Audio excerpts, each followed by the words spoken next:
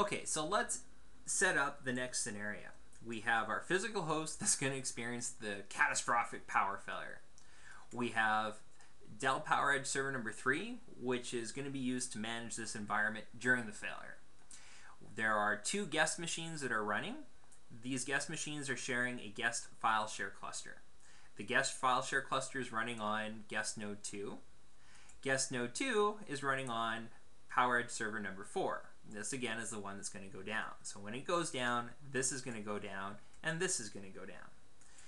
The thing that you want to make sure is you want to make sure that you have high availability elements turned on. Inside a guest cluster, these elements are turned on for you automatically. There's a basic resource health check interval that happens, and this is set up to ensure that the clusters are constantly pinging the clustered resource, and should it fail the ping timeouts, then it will automatically start the service up on one of the remaining nodes. In Hyper-V, this is not turned on by default. You'll notice that if I bring up the properties of the guest cluster node 2 here on the left-hand side, this allows me to set the preference for which node I would like to have this thing set up on. It also has a tab here that says Enable Persistent Mode. In the event of the environment being brought down, this will say, okay, well, I will try to attempt to come back on the node that I was last running on. And there's various reasons for that. The other option here is to say that I want to auto start. It's very important that you know the difference between right-clicking on the left-hand side, which is the properties of the actual clustered application, versus the properties of the clustered virtual machine. When I do it on this side, we have a whole bunch of new tabs here, including this tab that's under the settings that it says Enable Heartbeat Monitoring. Enable Heartbeat Monitoring allows Hyper-V to start probing the operating system of the VM to see whether or not it's still responsive or if it's had some kind of issue. If it has an issue, it considers that VM to have had a catastrophic failure, and it will automatically restart up that VM on one of the other remaining Hyper-V nodes. That, again, is off by default. So you want to make sure you're clicking in the right place, and we'll bring up the properties of the second node and ensure that it actually has the heartbeat setting enabled as well. Okay, so now time to set up our client requirements. Here's our host client that we're going to have. It has some drive letters that are mapped out, our P drive and our T drive. Our P drive is some ISOs that we're going to copy over to our T drive, which is the guest clustered resource. This is a constant ping that we're going to have to test connectivity of that clustered resource. These are the 2 drive letters with my ISO store repository, and I'm going to start doing a file copy. So we've got 16 gigs of data here. I'm also going to bring up my task manager, which will show us in real time what our LAN adapter is doing.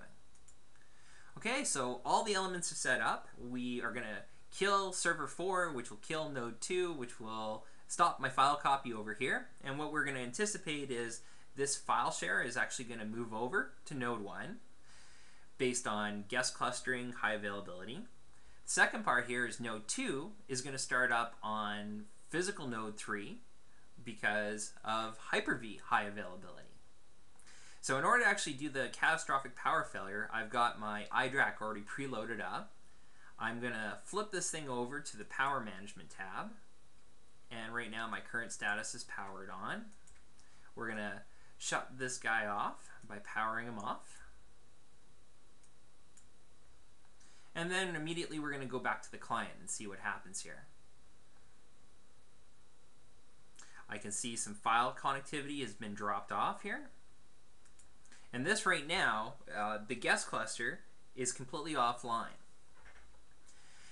Guest node 1 is trying to figure out what has happened to the application service. It waits approximately about 5 seconds there before it decides that that node is physically down and has taken control of the guest file share cluster. My copy right here is going to have to time out because this is like the worst case scenario that we can have here, and this is to be expected. However, let's go look and see what's happening inside my failover cluster manager. So node 1, well, let's look at the guest cluster first. As I click on this, it's going to take a little bit of time, and then it's going to figure out that this has actually been moved over to my guest cluster node 1. And we'll give it a little kick by telling it to actually forcibly refresh. And here we go. It's automatically moved over to guest cluster node 1. I can see that there's been a couple of different critical events, and I've been playing around with this before the demo here.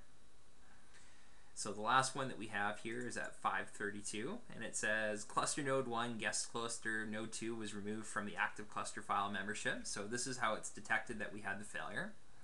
Let's go and see what the status is from a Hyper-V perspective. So our node 2, which was cranked off on node 4, this has actually been automatically reset up, and again, it's detected that it's had a critical failure here, and our timestamp identifies this was at 5:32. 5:32, and it says cluster node 1 server 4 was removed from the active failover membership. The cluster service in this node may have stopped, so therefore I have to move it over to node 3 and automatically start it up. And it also tells me, hey, you might want to run some validation, because that was just no way in the way of normal for that environment. So if I look at this, I can see, yep, indeed Hyper-V's got control of both nodes. My client, on the other hand, he can still ping, and actually, if you look at this, it actually was able to resume that file copy without actually popping up an error message to the end client. So this is just what I wanted to show you guys today from guest and high availability guest clustering with a combination of high availability Hyper-V clustering, some of the cool things that we get from a high availability perspective. Thank you very much, and talk to you later.